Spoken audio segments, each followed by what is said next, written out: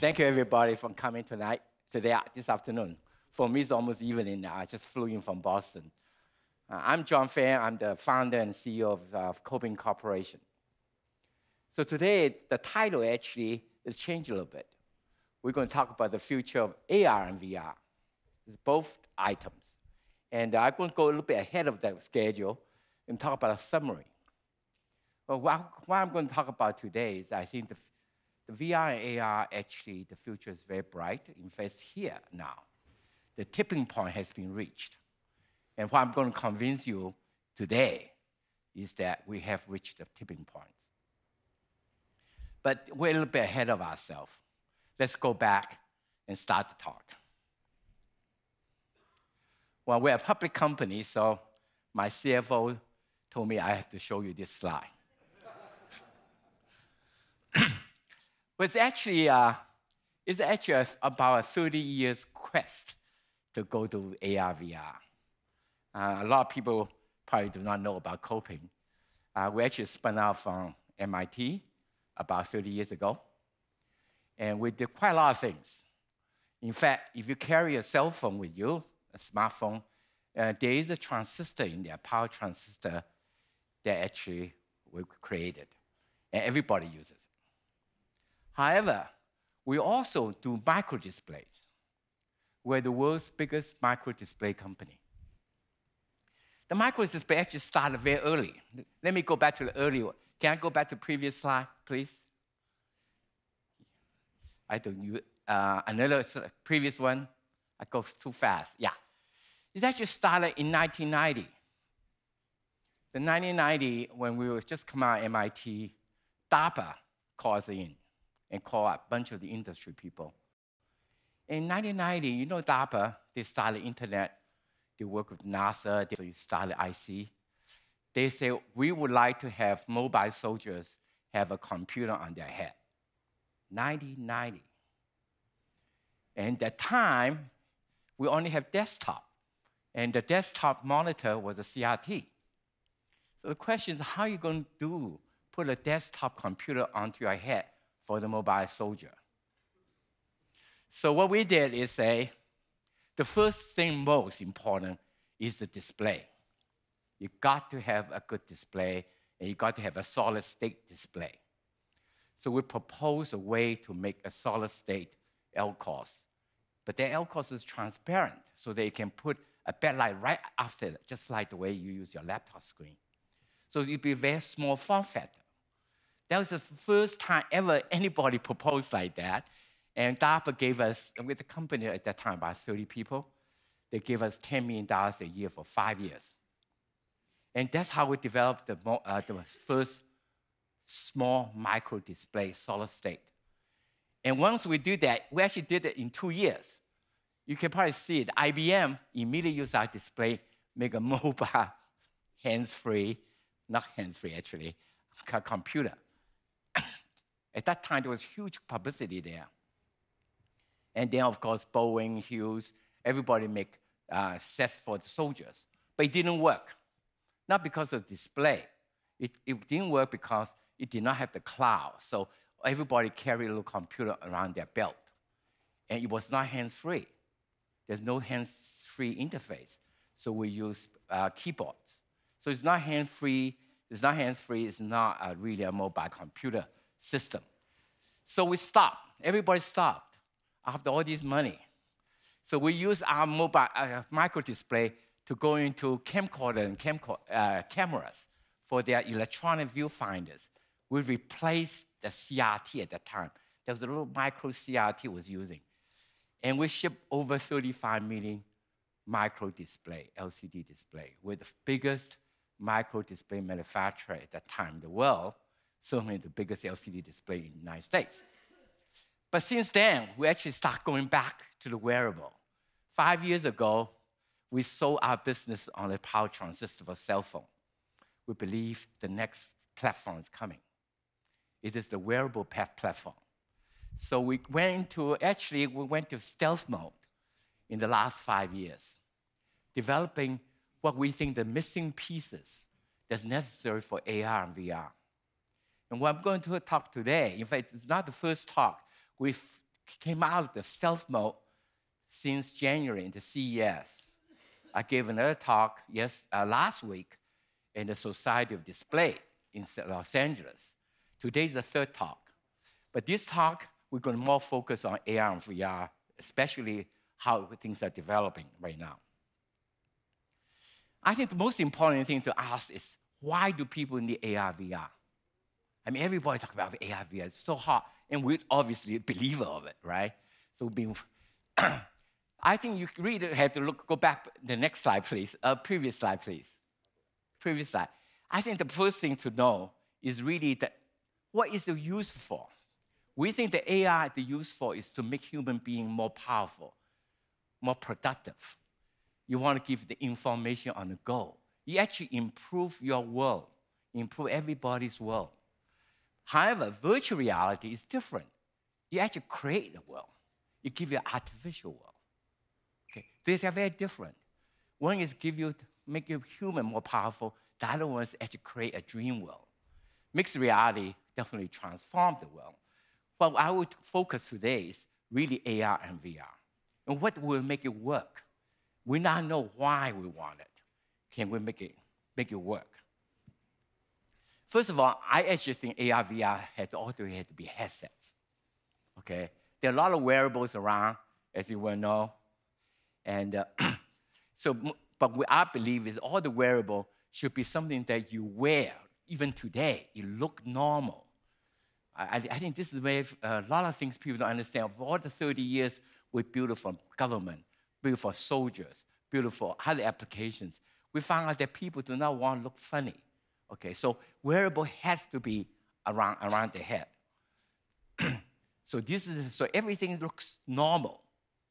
And then this is the thing that I think a lot of people are missing it. You should look normal.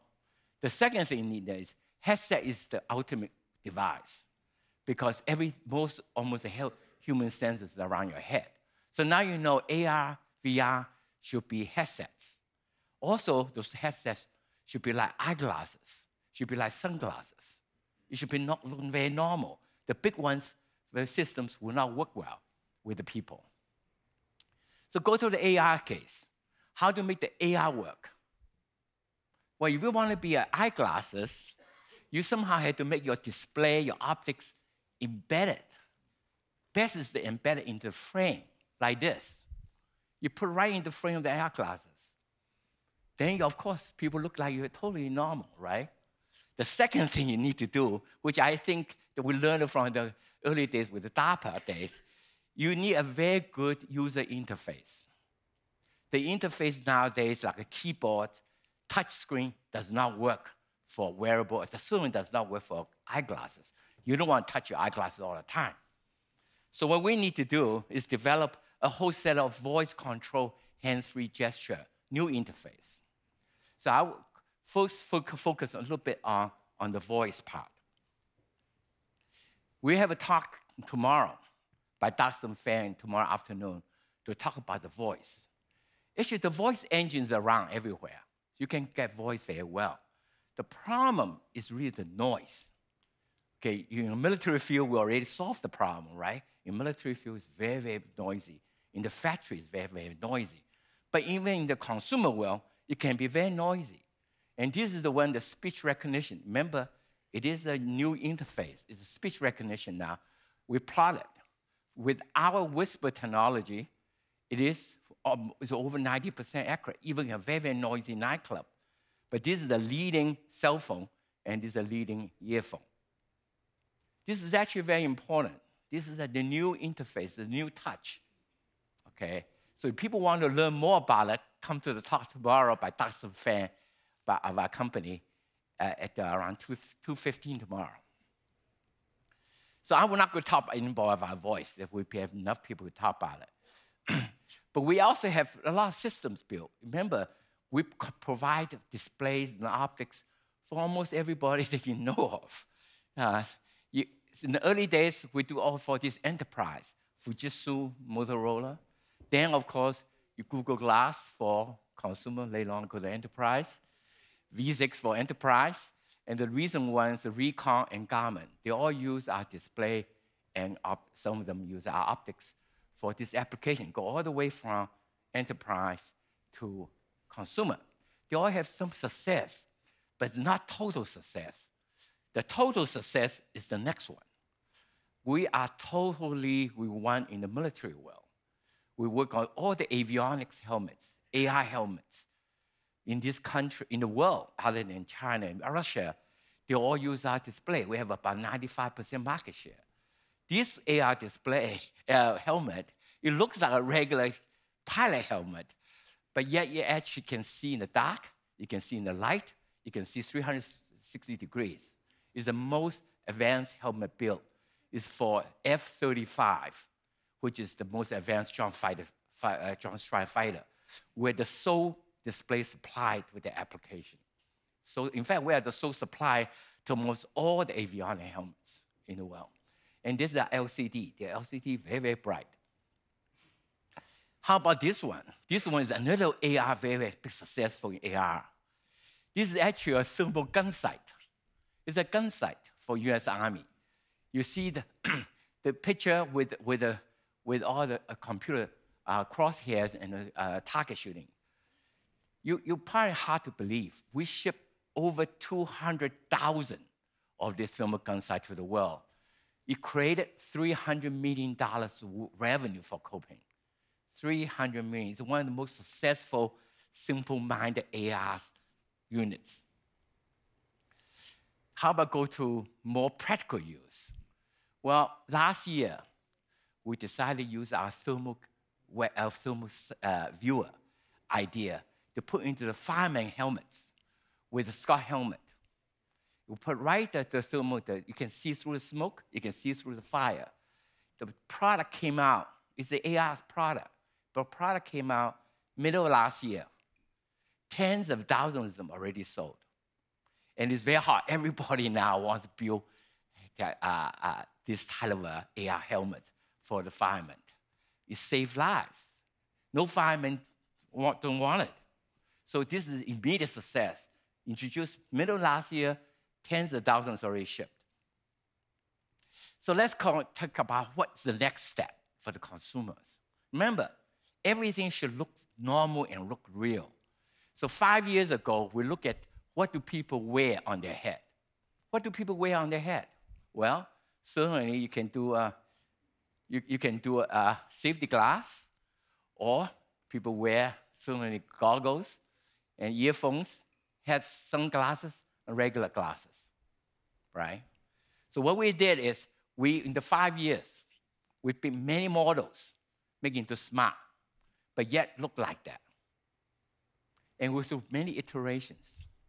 And as it goes through the iterations, we find out what's needed, what's wrong, what's right. The ultimate one is, of course, this one. A regular eyeglasses I was talking about early days. How can you get regular eyeglasses, and yet you can have the display, everything in there? Let me show the next one. Let's show the video. We built one about 18 months ago. Can we have the next video? Oh.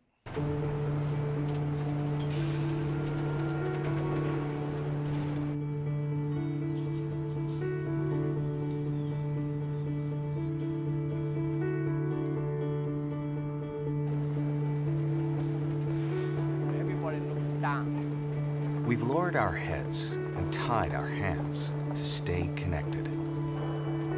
But now, there's a better way to experience your world with smart eyewear that lets you see, hear, and communicate. Hi, honey. Hi, I'm at the restaurant. Our table's ready. Great. I'm on my way.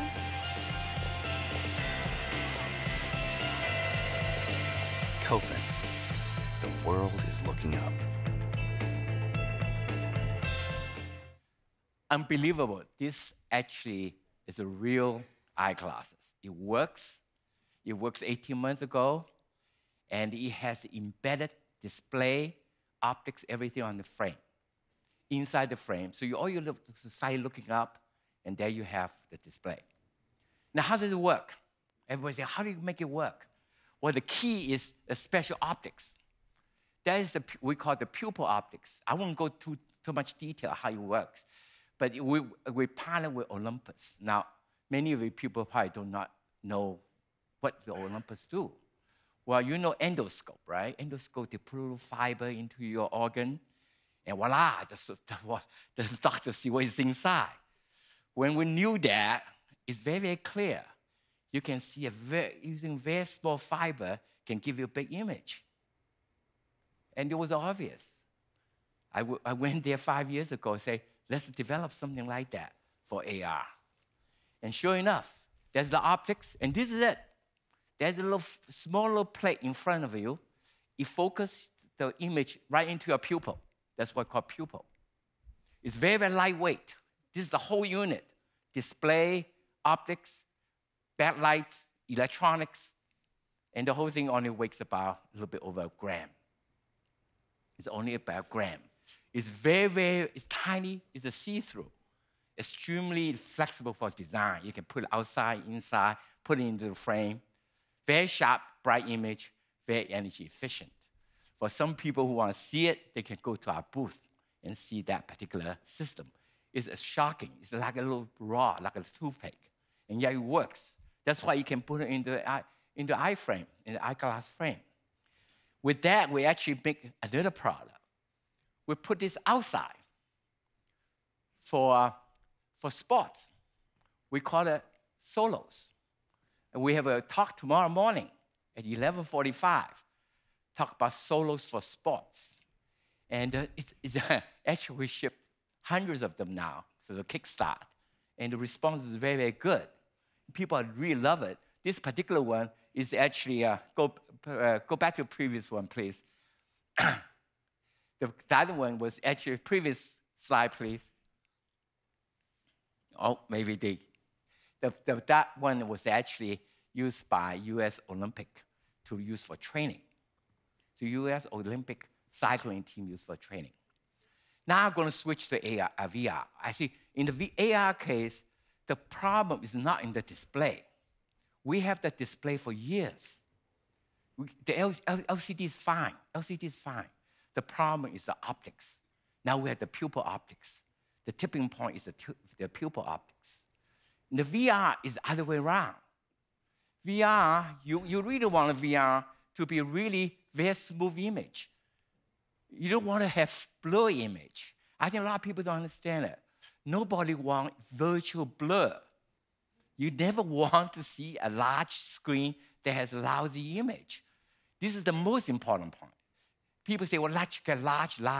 No, no, no. Large is not the right way. Sharp is the way. You got to have a sharp image to make a realistic image. Otherwise, it's not real reality. That's the biggest point. I think I'd like to stress that point. That's a tipping point. People get very confused about large. What you really want is a large window. Just like at home, you want a large picture window. Of course you want a large. But at some point, you want 300-degree movement. So what you need is a large, sharp window with 360-degree movement. So all the other stuff, I think there are a lot of people talk about algorithm, software, content. They're all very important. But we are focusing on the hardware part. The hardware part, enabling part, is the display. Look at this. I mean, for instance, this is what you see when you put the regular VR things on top. Forget about how big it is. The image doesn't look good. What you really want is the image on the right-hand side. Sharp, realistic image. 3D. So the question is, can we do that? Well, let's look at how to design that. We now know the display is the enabling part. Unlike AR, there's optics enabling part. Display enabling part. So you really want a good display that can give large windows. So ideally, of course, if you can get a 3K, you can go all the way to FOV of 100 degrees. Nobody has that, okay? So we believe the tipping point is a 2K. That will give you around FOV about 470 degrees. 70 degrees is still very, very large, and you have a head tracker. You basically is the tipping point. The current displays are 1K. You always going to get a screen door effect, which is very unsatisfying. Of course, there's other problem. motion lateness, latency, all these things to make you dizzy.